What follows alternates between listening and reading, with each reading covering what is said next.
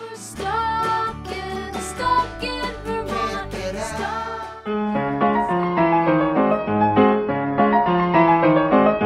Welcome to Stuck in Vermont, brought to you by 7 Days and sponsored by Hotel Vermont, a New England Federal Credit Union.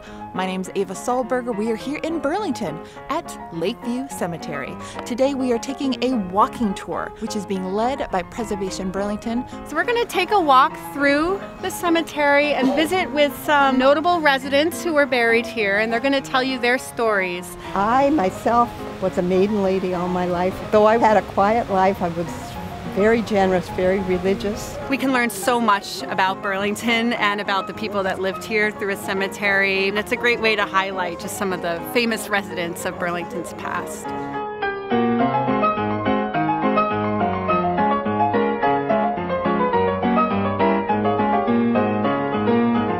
Cemeteries were these places where you could come and enjoy them as a park in the mid to late 19th century. Let's experience the cemetery like you might have experienced it 150 years ago, as a destination out of the kind of busyness and dirtiness of town, but there wasn't this sort of taboo around them at all. We're also taking a peek inside the Louisa Howard Chapel, which is maintained by Friends of Lakeview Cemetery. Louisa Howard was one of the local philanthropists, as in the Howard Center, Howard Street. It was one of Burlington's prominent families.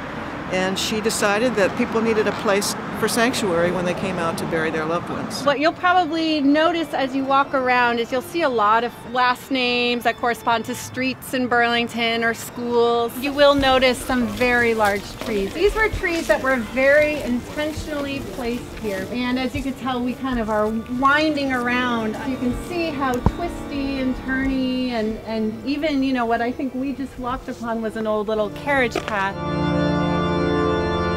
So this is where people were buried who were basically anonymous. My husband, the scoundrel that he was, abandoned me when I was pregnant, and unfortunately I was taken by one of the flu epidemics in 1903. And so I am buried here.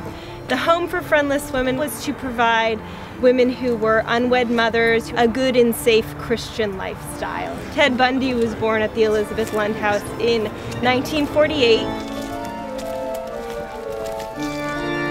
But I love the history of Lakeview. I love that it's a sanctuary just to be still, a place to reflect and enjoy nature.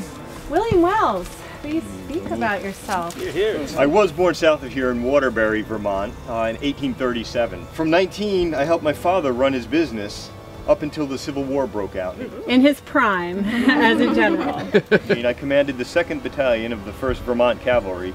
I have many friends and family here in Lakeview, and I'm proud to be buried here. Statue of William Wells in Battery Park. There's a statue that corresponds in Gettysburg. Quite fascinated by all the characters. I was not aware of not only the history of Burlington, Vermont, but how we are part of the greater history of the United States. Preservation Burlington is a nonprofit tasked with promoting the livability and the historic preservation of the architecture of the city of Burlington, Vermont. I am Horatio Nelson Jackson, who is the first person to drive an automobile across the country in 1903. So his car, the Vermont, is on display at the Smithsonian today, and he was a Burlington resident that's buried here in Lakeview Cemetery. My wife, Bertha. Oh, Bertha, you came! Bertha was actually the daughter of William Wells. We won't go into the details. Yeah.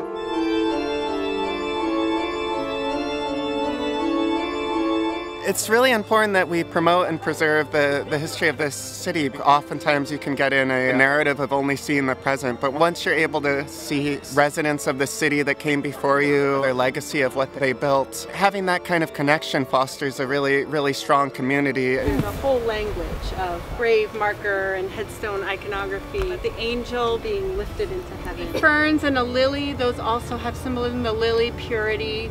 Why is Burlington unique? We're a wealthy lumber port, so we have a lot of really well-built, beautiful older houses in the South End. Old North End, they're really interesting, and that tells a really beautiful story of immigrants coming here and just different booms and busts of this city.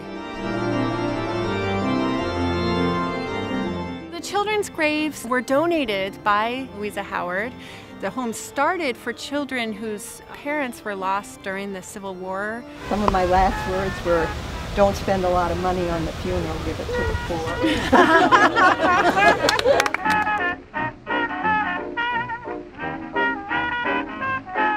So there is a section on the southern side of the cemetery where several African American soldiers are buried. They were Civil War soldiers, part of the Massachusetts 54th Regiment, which was featured in the movie Glory.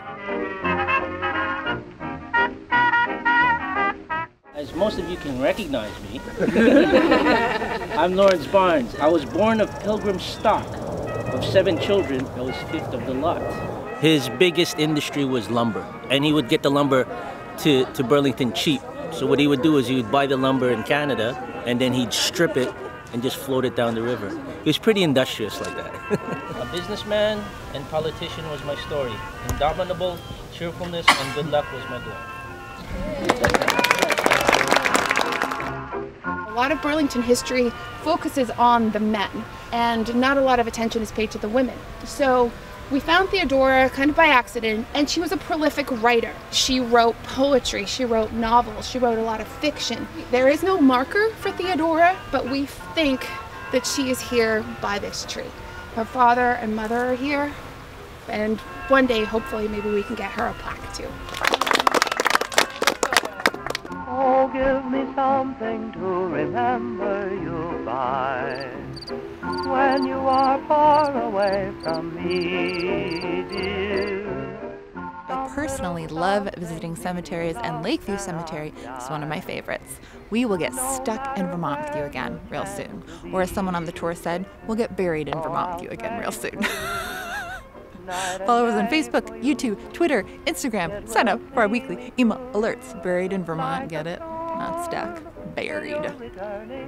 Yes. 25 years ago, I was treated for breast cancer, and the cemetery was actually a healing place for me. There's a gentleman who was born on my birthday, Wareham Swan, in 1870, and I would run by his stone and say, Wareham, I'm doing this for you.